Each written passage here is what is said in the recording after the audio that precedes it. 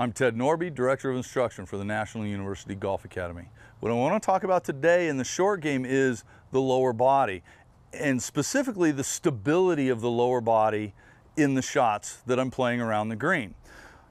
Unfortunately, because of how we set up with most players put the left arm really straight, head way back, so they have to use their legs to go through on just about every shot.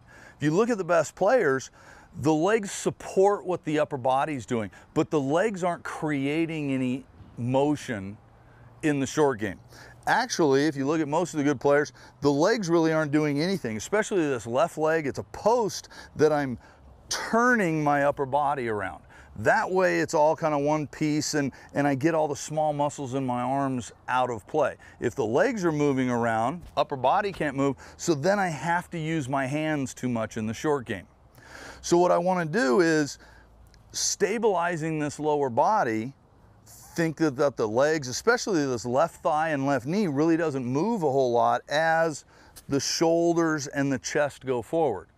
Low shot, high shot, doesn't matter. If I want the low shot, lower body's stable, that left knee doesn't move too much, and the handle stays ahead of the club head. Everything finishes low. If I want a higher shot, lower body doesn't move too much, but now I'm gonna let the club go ahead and pass my hands. I'm gonna finish in the same place with my hands and my body and the leg. It's just, there's my low running shot.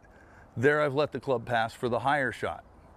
If you find that your lower body's moving around too much, one of the best drills for this is to go ahead and set up, start with the ball just in the middle of your stance, narrow stance, and now just bend your right knee and pick up your right foot so that you're just barely touching the ground with the toe of your right foot.